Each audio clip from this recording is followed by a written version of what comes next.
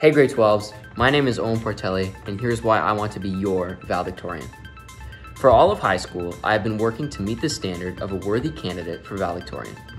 I have fully engaged in both the school and faith community at St. John's, and I am certain that my experiences in these efforts have made me more than prepared for the honor of being your valedictorian.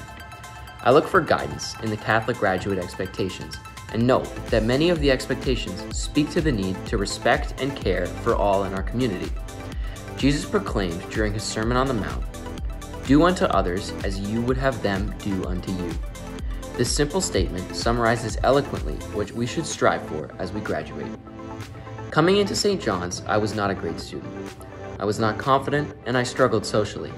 Yet as I journeyed through academics, sports, clubs, student council, MIH, and more, I fully immersed myself in all that SJC has to offer, and I grew in all aspects of my life and faith.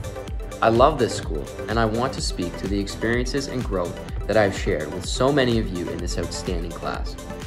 I realize that to be worthy of being your valedictorian is not to go on and on about my individual accomplishments that make me a great candidate, but rather what I would do with the honor and privilege of being your valedictorian.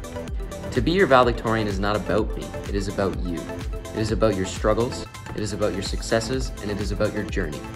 As valedictorian, I want to tell the story of our class, frankly, an incredibly strong group, both academically, athletically, and spiritually. I believe our class has no comparable in the long history of St. John's. We are caring, we are resilient, we are hopeful, and we are St. John's. Grade 12 Eagles, as you cast your vote, I ask that you vote Owen Portelli for the speech that will have you ready to conquer any challenge that you may face as you go on with your life and leave St. John's. Thank you.